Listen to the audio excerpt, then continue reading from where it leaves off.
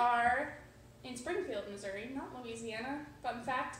But this is the senior dinner for CCE at Home 2020, and we will be cooking it for you tonight. Well, not for you, but we will be your hosts. Demonstrating the cooking. Unfortunately, they have not figured out how to send smell and or taste through media yet. So you'll have to make it yourself. Yeah. And you will, as you're watching this, because this is actually live. No, it's June 25th. I'm sorry about that. My bad. Anyway, so we will be starting with all of this stuff here.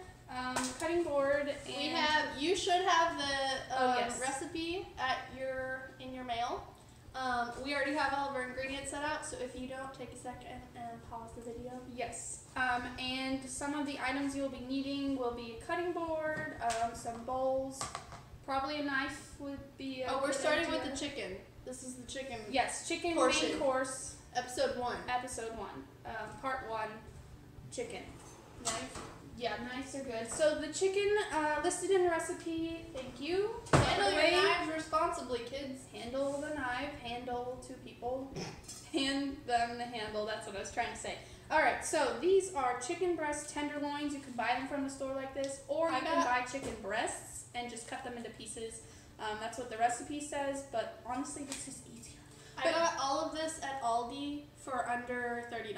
Yes, so for the whole meal. So I don't think Aldi's a national chain, is it? I don't know.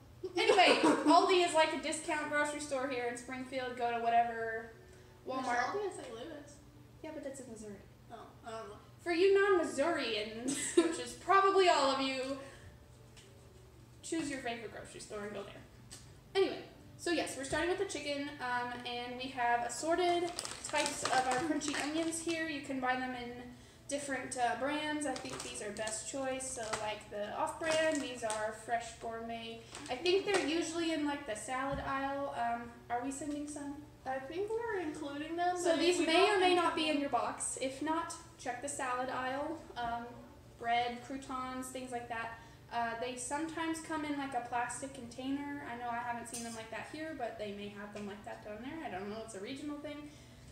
French's is the name brand, that's what this recipe comes from, but I mean, it's all basically the same thing. So, we will be doing that. Good? Alright, I think we're gonna take a small break for editing purposes, and we will be back with you shortly. So the first step to any important cooking process, especially right now, is washing your hands. So, how do we wash our hands? Soap, water, lather it up. In between all your fingers. Sides, all the nooks and crannies, under the fingernails. And rinse it off. Don't want to be spreading that Rona. And then dry them off. Yay, clean hands. All right, back to our regularly scheduled program.